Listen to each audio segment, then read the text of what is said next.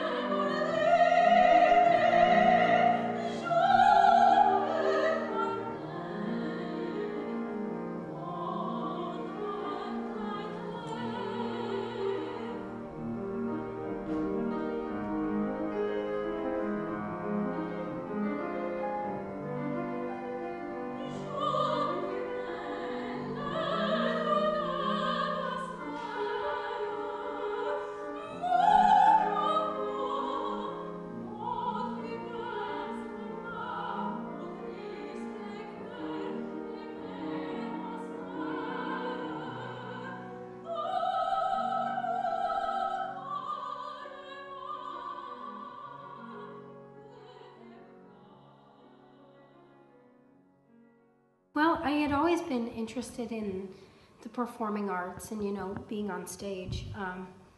And I think back when I was in middle school, I had been in a couple of plays and was encouraged to take voice lessons just to help the whole acting pursuit.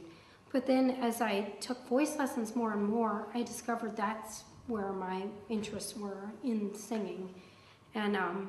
And even my first voice teacher said, I think you're going to be an opera singer. That's the type of voice you have. So then I kind of just grew into that. My parents, when I was about 6, decided to buy a piano, and it was a beat-up old piano that they bought for like $300 or $400. The surface was peeling and the keys were broken, and it was an awful, awful piano.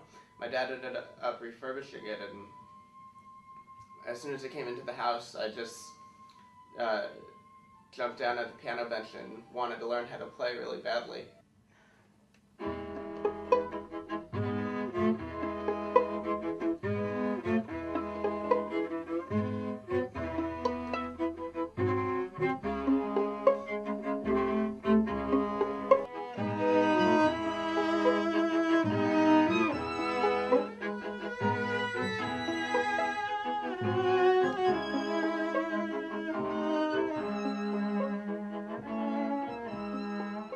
It's a good metaphor. I like to think of myself that way.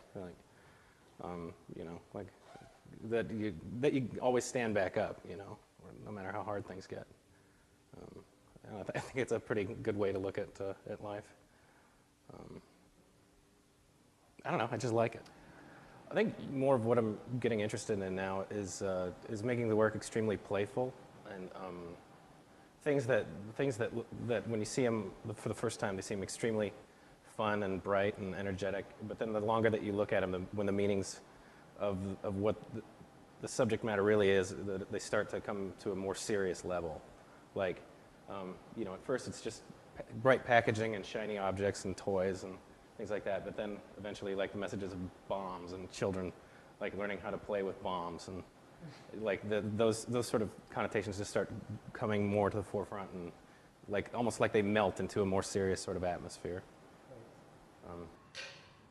I feel like with live theater or live opera, there's this rush that you get when you perform that's unlike, I think, I've been in one movie before just as an extra. It was the most boring experience of my life, though, just sitting around on a movie set, not doing anything.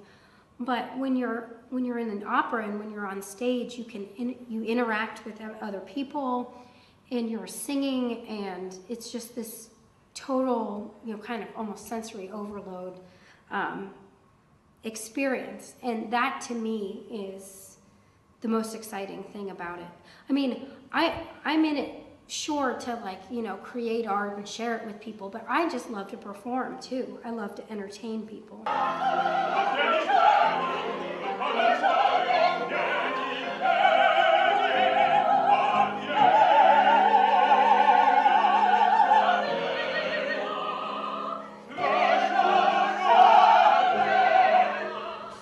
So, do you think, as an artist, you are special or different?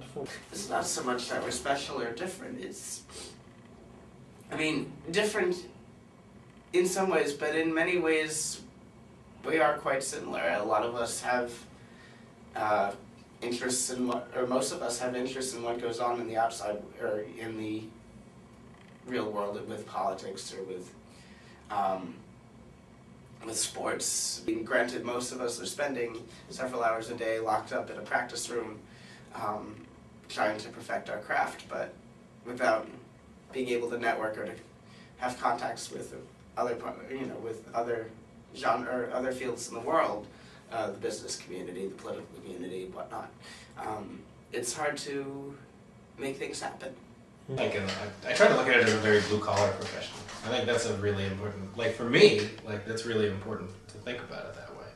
Because you start thinking about it as like you're some sort of high and mighty artist or something like that, and it's just I don't know, those are just bullshit definitions. I think to think of it more as like a trade, and you get up every morning and I make my work, and I make these sprockets, they're not sprockets.